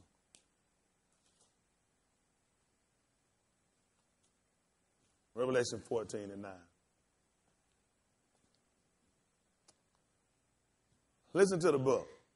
And the third angel followed them, saying with a loud voice, If any man worship the beast in his image. If any man worship the beast in his image. And receive his mark in his forehead. And receive his mark in his forehead. Or in his hand. What happens, son? The same shall drink of the wine of the wrath of God. Didn't I tell y'all I was jealous? Now you're going to go ahead and you're going to go and worship the image. What did I told you when I got you? About any images. Not to bow down before him. I told you I was the only God. I was your only husband. I don't want you down at no nigga feet, wiping his feet, cleaning his feet. I don't want you getting nothing for nothing. Don't cook him no food. I don't want you cooking. A jealous man, I have a fit. He walk in white cooking something to eat for some other man. He walk in like, who that for? I'm cooking it for this guy. Listen, I know I just unplug the stove, get the stove, just throw it over the banister. A jealous man, he looking at saying, you know I'm jealous. Why would you be in my house cooking a dinner for another guy on your job? I'm trying to figure out, you know somebody on your job you'll cook a dinner for? I'm finna take the stove out and chunk it over the damn banister and the food. Because at this point, rage coming through. You know if this has happened, this ain't the first time. When I say the first time, maybe not I've thrown the stove away, but the mere fact that I got angry because another man has been mentioned, because of behaviors finna be done for another man that only should be done for me, because I told you I was the Lord thy God. Ain't that right? You should worship me.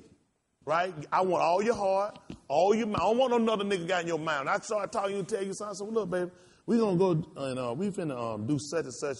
What we're going to do is such and such. Yeah, but I know Leon was saying. Have mercy.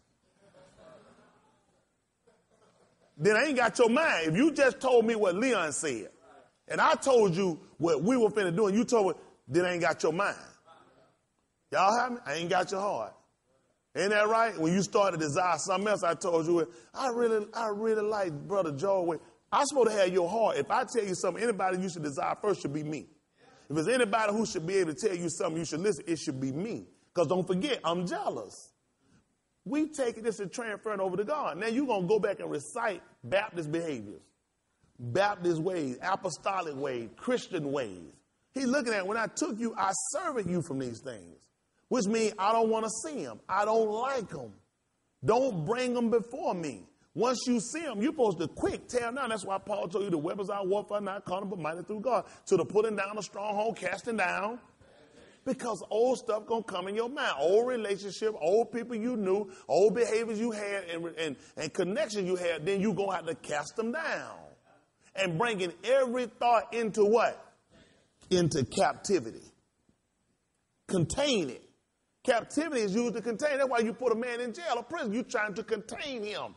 When he's loose, he's a murderer, he's a robber, he's a rapist, he's a drunk, he's a crackhead, he's a drug dealer, he's a child molester. So you cage it in. So when these thoughts and actions come up, you've got to bring them into captivity unto the obedience of the Mashiach. Because that's what your husband told he wanted. I told you I don't want you talking about no another man. I told you I don't want you cooking for no another man. I told you I don't want you looking at no another man. I told you I don't want nobody else coming and pressing and putting nothing in your mind. I told you I don't want everybody in my house. How many men like that? I'm like that. I don't like everything. I don't like it. It's before my wife can't have my house. When people come here, they say, you know what? I ain't never been in no church before. Everybody can't come in. Have you ever been in somebody's house and you ever known anybody that don't like everybody in their house? That's amazing, though. But God can't be like, and where you think a man get that from? He get it from God, because God won't let everything in. He tell you when a person bleed, he look at, I don't want them in there. He said, back when you look at when they bleed, they couldn't wear what we wore, drawers. So he look at, she gonna leak, she gonna spit, she gonna, I don't want you on my wife. So somebody nasty, who wants somebody nasty coming in their house? They be like, hold on, where you finna go? I'm gonna come, you can't come in here like this. What I gotta do? Go and change your clothes. Mm-hmm. I got stuff all over my shoes. I'm finna walking on your white car. You say, well, you want to take them off, and we tell folks to take them off. That's amazing, though. When we put these customs in our home, we have in our behavior, all of a sudden, they practical. When God got them in his house, and that's where we got them from, he impractical. You tell me I can't come sitting down. You sweaty, musty, and stinking. No, you ain't bring your behind in here. You got on earring, pants, and make up your head, and no, you ain't coming in here. You see how it works? We got it from God. But see, this is why he started letting the people know you hypocrite. You'll hold these customs for you, but you won't acknowledge my customs. What are them people in need? Huh? What if they really honest, but they just stinking and nasty and funky? Huh? Why you don't let strangers come in your house when they knock on the door, ring the doorbell? Why you don't open up and tell them, come on in, you might be an angel. You watch them. You say, I don't know you, you don't come in here. Mm-hmm. But then when God put that stand, all of a sudden God is not practicing. That's why he said, are not my ways equal? Your ways unequal. Man, God shoot us in the foot all the time. God love when you do that stuff. You make everybody take their shoes off and they come in your house. But you don't want to do it for him. Mm. He loves. He just be sitting there just watching. Say, oh, okay. You got good understanding. Real good understanding. They come to your stuff. You just ain't got it when you got it for me. All of a sudden we dumbfounded. We ain't sure. I just don't see God being like that. It's real dangerous not to have knowledge of God. That's why we're here. Amen. Come on, finish that 14th chapter. What verse we at? Verse 10? Yes, sir. Listen, Revelation 14 and 10. Listen. The same shall drink of the wine of the wrath of God. Wow. Somebody go and they going to take up another God? Somebody you going to go take another man's mark on you? Huh? Oh, that's just beautiful. You got your wife and she going to go. Just use your brother, look at you. She going to go get a guy named on her own, Eddie. You ain't going to be upset with that, are you? That ain't going to bother you, is it? You're going to be enraged. Am I correct? You're going to be furious. He looking at it. So I just set out that I put a mark on them that do what I do. We watch the same movie. I cry, she cry. He like, I like that. I like that woman cried about the same stuff I cry, like the same stuff I like. But she don't like what I like. I put my stuff on her saying, I want you to have my stuff. I'm going to get my name tattooed on her. She don't want that. She going to come back, she going to put Kim on her arm. But my name Tony. So what people going to say when they see her and they see Kim on her arm? They say, oh, you married to Kim. Everybody, I'm going to have to put up there when I go somewhere. She married to Kim. So you and Kim together, this is going to be a problem in our relationship.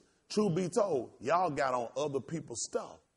So God is looking at you, wonder why God is angry with you, because you're not wearing his brand. You're not carrying his name. You got other people's name, or you got a person. You must be a Christian, because it's all over you. Then that's why I told you to change what you got, because Christians wear that. Y'all see why he changed our apparel? Even when he brought us out of Egypt. Look, when we came out, we wore extravagant clothes and jewelry. Everybody wearing it. Christians wear it, don't they? Look what he did before he got them in. He said, I want you to take them off. We looked at it first. Oh, good. And now we're going to be looking like bum. I don't want you looking like them. See, we done through these people now. They thinking now the look godly is to look dressed up, to look extravagant, look expensive. He said, no, look like this. This is what I like. Now, I brought you out, I put you on, it showed you up to look like them. The way you used to act when you wear it is how they act. That's why I took it off of you. That's why I broke you down from it. It was a reason why I brought you back to my liking. When he looked at, when I came to the track, people look and say, you know, this is what you can't put on God. Mighty fun you weren't complaining we first got together. Some of these women throw that on, ain't it? You start talking about what you don't like for them to do. Where God got you at. So you had on gold when I came and got you out of Egypt. You were wearing extravagant clothes when I came and got you out of Egypt. So I ain't never liked it. I just went. When I came and got you, I used to being crafty. I caught you with guile. As soon as I got you out later on, I took it off from it. If you go back and think, you didn't have it on when I came and got you. So you know they didn't trap me. Matter of fact, the people I took you from, I killed, they wore it. People don't know. You ain't finna trap God up. You're not going to trap him up. That's why folks be smart. That's how our wives throw stuff on us. Mighty fun you weren't complaining when we first got together. When I first got with you, you didn't have that stuff on. When I first came and got you, you was a broken person. You were contrite, just like how you told her the son was. When I came and got you, I took you out of bondage. Now, since I done got you and I brought you up, just like Jeshurun, waxed fat, and you kicked against God.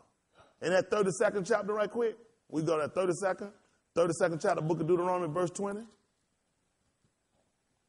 Other brother, you give me that Ezekiel chapter 8 again. Let's just look at something.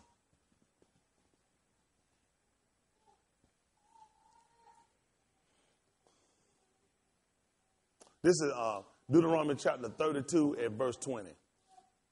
Don't forget what Jeshurun did. Jeshurun waxed fat and kicked. Butter, kind, and honey, and all these sweet, nice stuff that he had. They talking about he waxed fat and kicked and grown thick, not a grown fat. Look at 32 and 20. Listen. And he said, I will hide my face from them. Oh, now I'm not going to look at you. Because we already know his face against them that do evil, right? So now we hear in the book of Deuteronomy, he said, I'm going to hide my face from them. What's going to happen, son? I will see what their end shall be. Listen. For they are a very forward generation. Come on. Children in whom is no faith. What happens, son? They have moved me to jealousy. Well, that's important for us to know, isn't it? Because the Lord told us that the Lord whose name is jealous.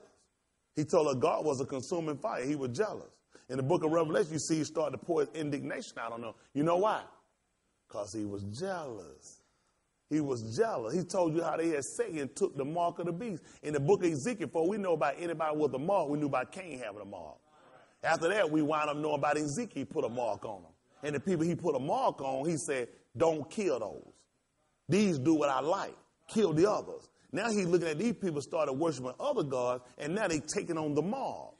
That's why he poured his wrath out on them, just like with Egypt. They had a mark about them. He poured his wrath and indignation on them.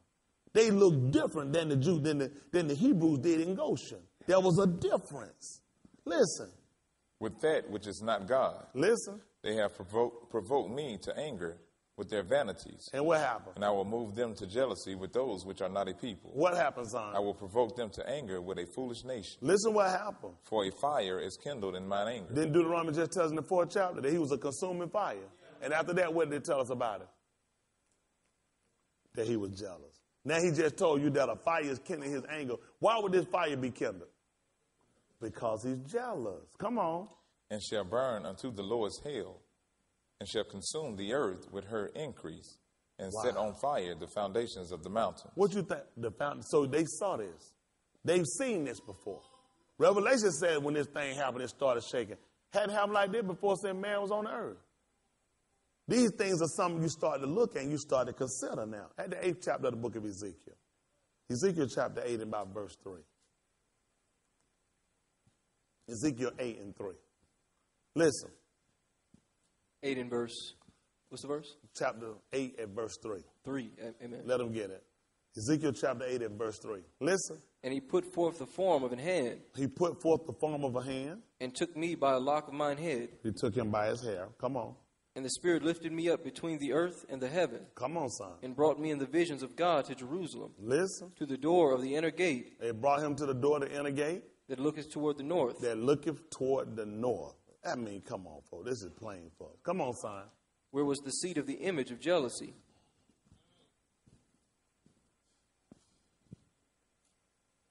An image is something that reflects off of something. He said, when I went, he brought me to the door that I happened to be at, which would be gate. For whatever reason was this door, it was facing the north. The door he would happen to be looking at would be the north gate. He told you this. And when I looked in the door, what did I see, Brandon? Where was the seat? What was the seat? That's the throne. Come on.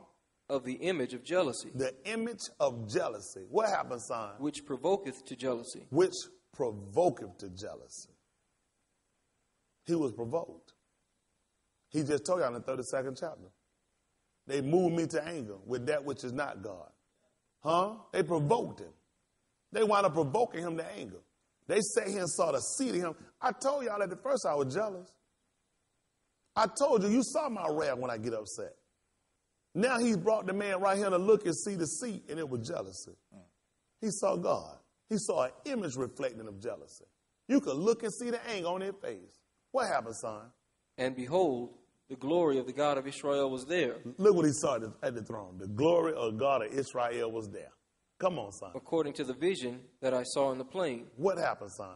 Then said he unto me, what did he say? Son of man, lift up thine eyes now the way toward the north. What happened? So I lifted up mine eyes the way toward the north. Yeah. And behold northward at the gate of the altar, yeah, this image of jealousy in the entry.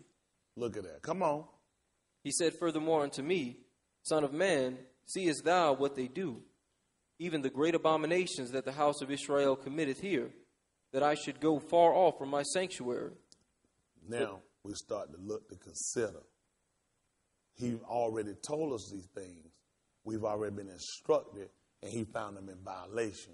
So he brought him in, somebody that could be a witness against what he was getting ready to do to them, simply because of the fact I've already told you who I was. And he saw it for himself. He saw the rage from God. He saw the image of jealousy. He could see a man clearly that was upset because he found his wife doing something that was in violation of what he didn't want him done. He said, I could see it reflected from him. You can see on his face, this guy really hot right now. This guy really upset. His wife must have really got him mad. But then he wanted to bring him in and say, look at what she been doing. This is what she been doing. You walk in and you find diaries, you find love letters, you find underwear from another man, you saying, come and look at what she done. And you start to look to see, it's evident he's hot. And the proof is here. That the transgression is not with him, the transgression is with her.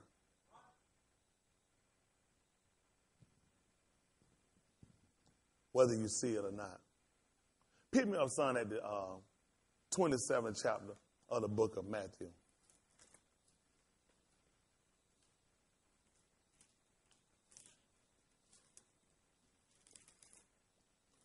Matthew 27. Pick me up at about verse 32.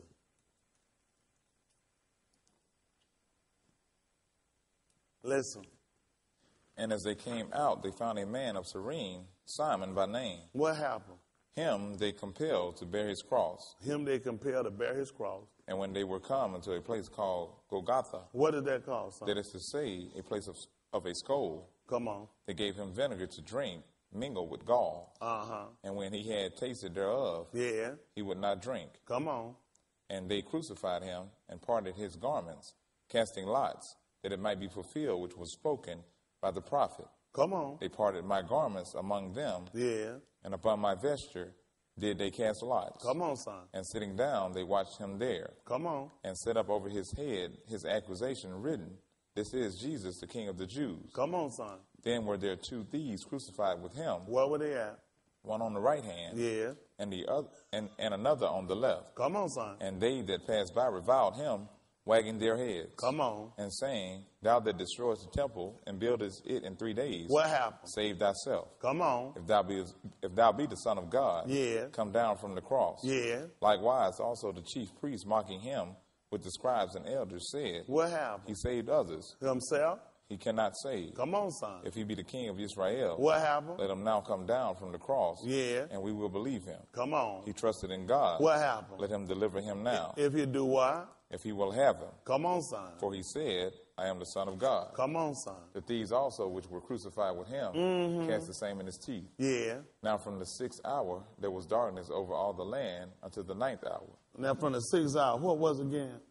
Darkness over all the land. For to when? Until the 9th hour. And what happened? And about the 9th hour, what happened? Jesus cried with a loud voice, saying, Eli, Eli, lama sabachthani. What did that to say? That is to say, my God, why is thou what? Forsaken me. What happened? Some of them that stood there, when they heard that, said, what did they say? This man calleth for Elias. And then what happened? And straightway one of them ran and took a sponge. And did what? Filled it with vinegar. And did what? And put it on a reed and gave him to drink. And what happened?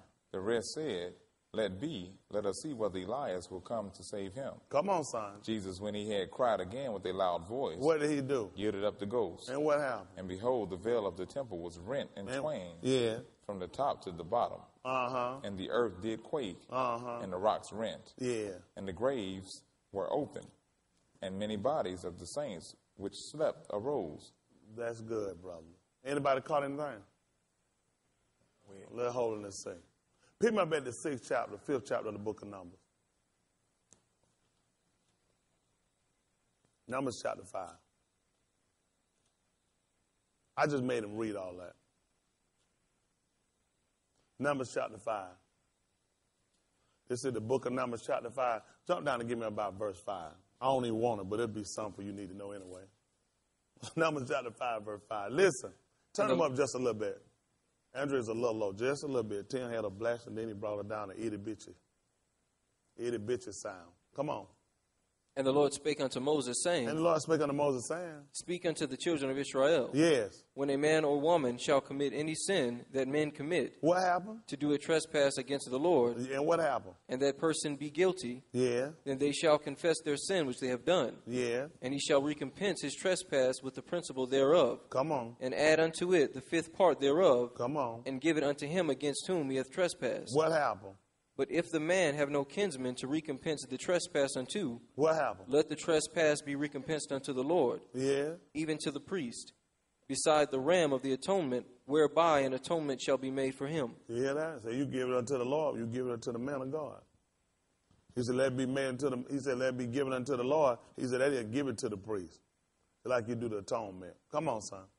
And every offering of all the Kadesh things of the children of Israel, what happened? Which they shall bring unto the priest. Which they should do what now? Which they shall bring unto the priest. Which they shall bring unto who? The priest. What happened? Shall be his.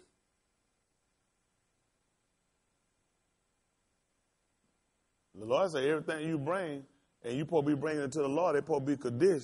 He said, that's supposed to be mine. Listen. And every man's hallowed thing shall be his. If you got something you done consecrated to the Lord, you bring it. He said, let him have it. Come on. Whatsoever any man giveth the priest, it shall be his. I gave Pastor something. Did he get at you? Did he get at them? Who he said supposed to be? Whatsoever any man giveth the priest, it whatsoever shall be his. Anything give it to who? The priest. Whatsoever any man give it to who? The priest. What happened? It shall be his. He said he'd do the service. I told you it was something in there for you. Keep going. And the Lord spake unto Moses, saying, what happened? Speak unto the children of Israel, and say unto this, I'm supposed to be speaking to y'all. Tell me what I'm supposed to tell them. And say unto them, why? If any man's wife go aside, if any man's wife do what now? Go aside, what happened? And commit a trespass against him, what happened? And a man lie with her carnally, what happened? And it be hid from the eyes of her husband, and it be hid from the eyes of her husband, what happened? And be kept close, and it be kept close, and she be defiled, and what happened? And there be no witness against her, and there be no witness against her, neither she be taken with the manner, neither she be taken with the manner, and the spirit of jealousy come upon him, and the spirit of what come on him? Jealousy come upon him. What happened? And he be jealous of his wife. And he be jealous of his wife. And she be defiled. And she be defiled. Or if the spirit of jealousy come upon him. What happened? And he be jealous of his wife, and she be not defiled. What happened? Then shall the man bring his wife unto the priest. And what happened? And he shall bring her offering for her. Y'all didn't pay no attention. They brought Jesus to the priest. And the elders and the scribes. I told you I knew you wouldn't catch it. You weren't supposed to catch it. You don't get paid to catch it. That's what I get paid to do. Listen. And he shall bring her offering for her. And he shall bring her offering for her. The 10th part of an ephah of barley meal. Yes. He shall pour no oil upon it. Yes. Nor put frankincense thereon. Yes. For it is an offering of jealousy. It is an offering of jealousy. Come on. An offering of memorial, bringing iniquity to remembrance. As often as you eat this bread and drink this cup, you do shew the Lord suffering till he comes. He told you this do for what was again? I wonder why he wants you to drink that cup to remember him.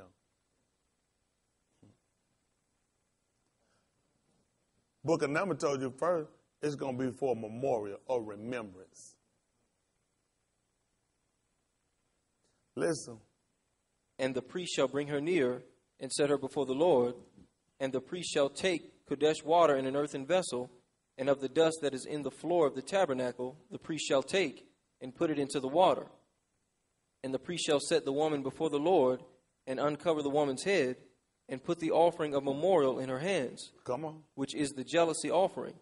And the priest shall have in his hand the bitter water that causeth the curse. Wow. The priest shall have in his hand the bitter water that causes the curse. What happens, son? And the priest shall charge her by an oath, and say unto the woman, If no man have lain with thee, and if thou hast not gone aside to uncleanness with another instead of thy husband, be thou free from this bitter water that causeth the curse. Uh-oh.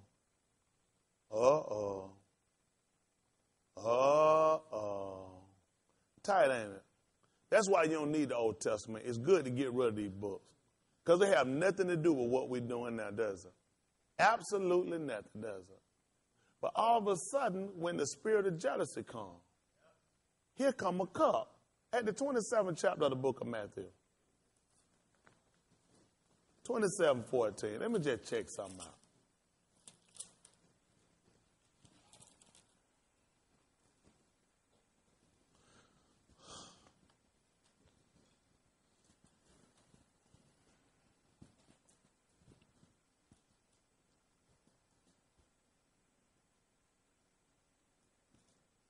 Listen. And he answered him to never a word. And he answered him to never a word. Insomuch that the governor marveled greatly. Come on, son. Now at that feast, that feast, guess what they want to do, Leon? Tell me what happened, son? The governor was wont to release him to the people. The governor, for whatever reason, he wanted to let somebody go. Talk to me, son. Whom they would. Whom they would. And they had then a notable prisoner. What was his name? Barabbas. They had somebody named Barabbas. What happened, son? Therefore, when they were gathered together, and they were gathered together, Pilate said unto them, Yes. Whom will ye that I release unto you? Tell me who, Pilate. Who you got? Barabbas. Barabbas? Or Jesus, which is called Christ. Tell me what it was with Pilate. For he knew. For he doubted? He knew. For he had no idea? He knew. For he knew. What did he know? That for envy. Or we'll say for jealousy. What happened, son? They had delivered him. They thought I was just taking them somewhere, didn't they? What are they going to do with that day? What are they going to do with that? Y'all didn't even know why he was offered up, did he? It had to be the jealousy vow. Yeah. That's how the cup came into play. I knew you didn't catch it. I just let him read. You just follow along. See, Pilate had more understanding than y'all did. I already know why they call him, because I know your law. That's why he told me they have a custom, that I should release one unto you. But I already know what you're doing. This is a jealousy issue.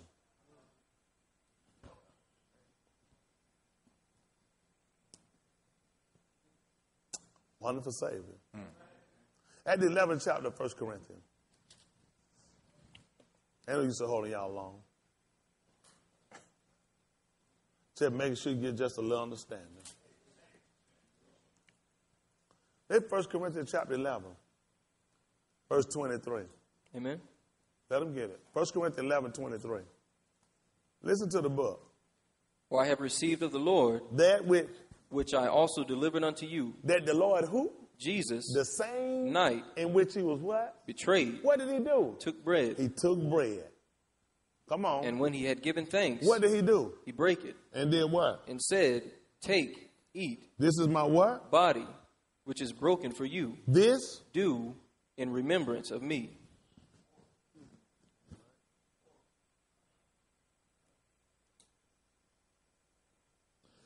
If you paid attention, he was also supposed to make some bread and don't use no oil.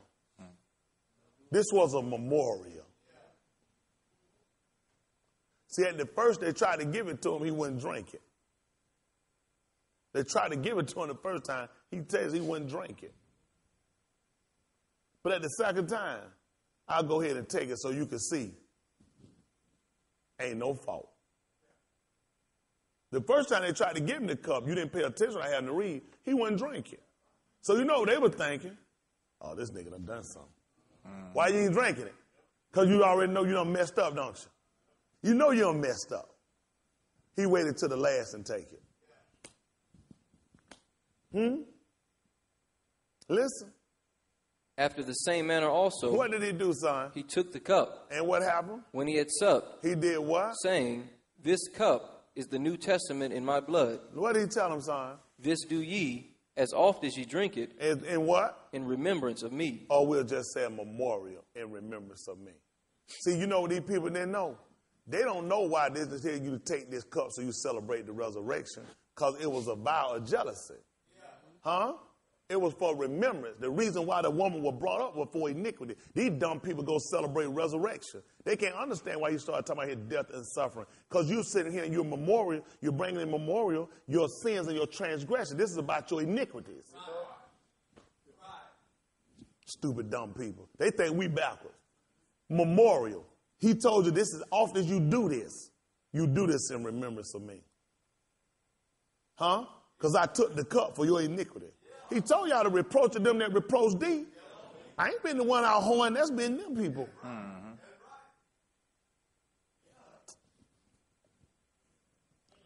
They missed the whole time he judged. The first thing he told them, the commandment for the Lord thy God. I'm a jealous God. You missed it. He tried to tell you, I'm a consuming fire. Y'all missed it when he was on the cross when he got the cup the second time, didn't it? It became dark. It started thundering. It started lightning. That's the same thing happened when he gave you his commandments. Because this was the cup of jealousy. He told you when the spirit of jealousy come on the man. That's why he didn't take the cup the first time. He had to wait till the spirit of jealousy came on. That's the law. These dumb people don't know what they be doing. These people be wasting their time with their book. All these people need to be incarcerated. What are they going to do? Take them and just take them. They're going to say, explain this fifth chapter book. Tony Smith. Here with all this little private interpretation. All these be my private interpretation. Do they line up with the book? Amen. These people don't know what they do. They couldn't understand why they offered him the cup 2 times. And that ain't the only reason. They ain't the only reason they gave it to her 2 times. You just got to be skilled. You just got to be skilled. The man was all law. He knew what he was doing. It was all law. It made no sense for him to take the cup when the spirit of jealousy hadn't moved over him. You think he just told you it got dark over there? I was dark. And after, as soon as he had took the cup, you saw what started happening. It started thundering and the veil started raining. You just read that in the book of Revelation, the 16th chapter. He just told you how the earth started shaking. Why he started telling you the earth started shaking in the 16th chapter of the book of Revelation? Because he started saying they're worshiping other gods. They had taken the mark of them. That's when his anger started moving on. He wanted them to take the cup. You don't even realize this is how we find you out. Because the truth be told, I don't know where y'all be when y'all leave here. I don't know what you be doing. But I already know how it happened when you get him. Spirit of jealousy move on God. Every year. That's why you come here for memorial. So you can recognize your iniquity. And you wind up taking the cup. Listen what he told you. Let me see what he told you. They're so dumb, they don't even know what they're doing. You don't even know what you know what's bad about them, though? They don't pay attention in the first, what he told you he's going to give you. In the first study, what was it? Your first and your latter rain. Y'all didn't pay attention how hard it will rain tonight and that thunder and lightning. Cup come up. Spirit, they don't pay attention while we have to watch a whole lot of stuff we do. That's what I get paid to do. Look at when he started to take the cup. After he took it, then we just finished taking the cup. Notice what we wound up getting tonight. You wound up getting thunder and lightning and rain. Same thing he got. Amen. These people don't know what they be doing. But we be the people in error. We be the people in error. I be the one that's unqualified. Why won't one of these niggas come teach me then? Come on, son, finish this up. For as often as ye eat this bread and do what? Drink this cup. Tell them what you do, son. You do shew the Lord's death till he come. Listen. Wherefore whosoever shall eat this bread and do what? Drink this cup of the Lord. Tell them what happened. Unworthily. Come on. Shall be guilty of the body and blood of the Lord. So you do know when a woman sat around, she took that cup and she would wind up and she was guilty. Then the book said that curse was supposed to fall upon her. That was the same purpose when y'all reading in Revelation 16, 18, and 14. You hear about God pouring out his wrath on them. Because that's the cup of jealousy. You made him drink it, huh? I say double for you.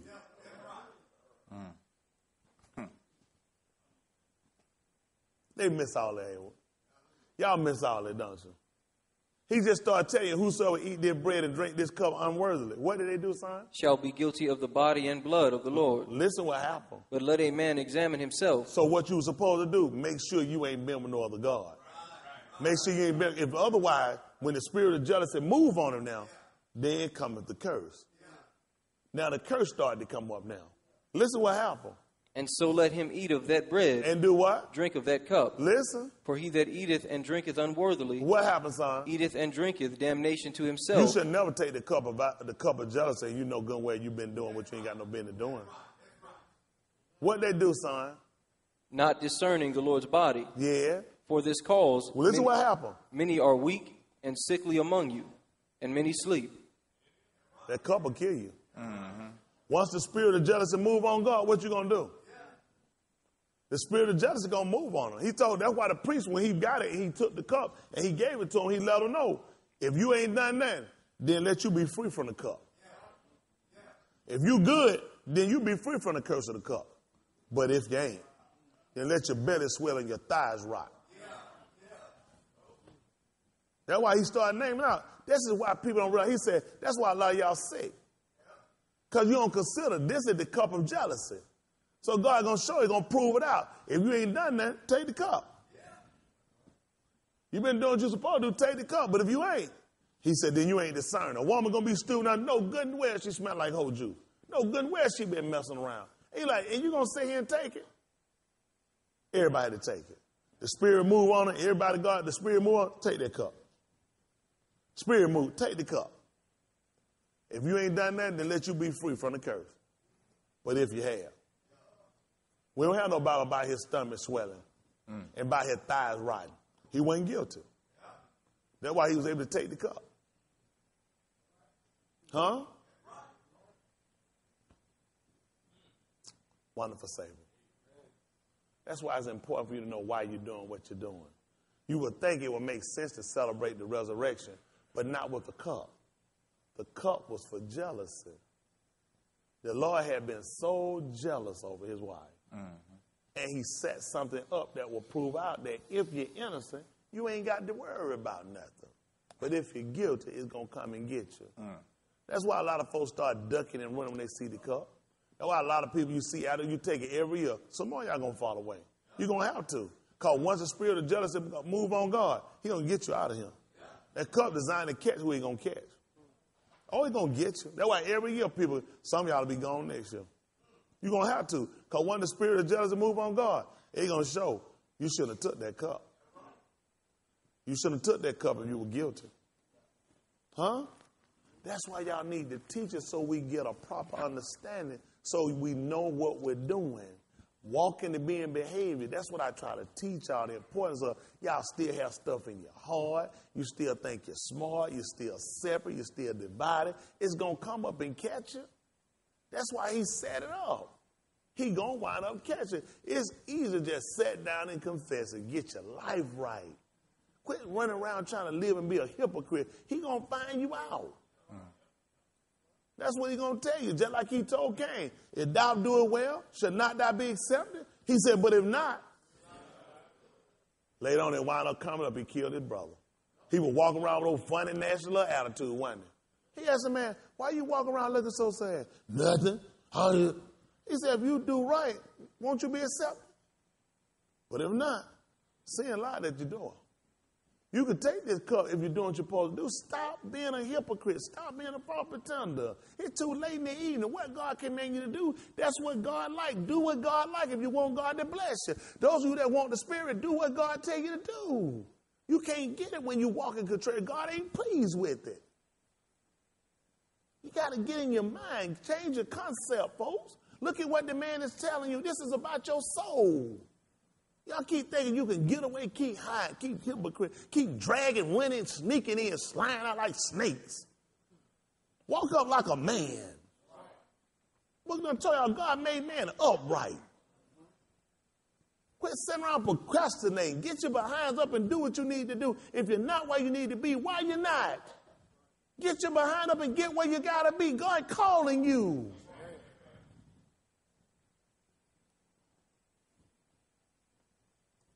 Since you've been taught what you know what your husband like, what it is he desires, what he called you to do. If you want to receive something from him, then do what he asks you to do. If you want God's Spirit, do what God's telling you to do. Resist the things that God's telling you to resist and hold fast to the things that are good. And the very God of peace will do what? Sanctify you whole, complete. Completely sanctify you. You got to do what God tells you to do, folks. You got to walk like God telling you to walk. That's the only way you're going to be saved. That's good, brother. Amen. Thank you, Lord. Amen.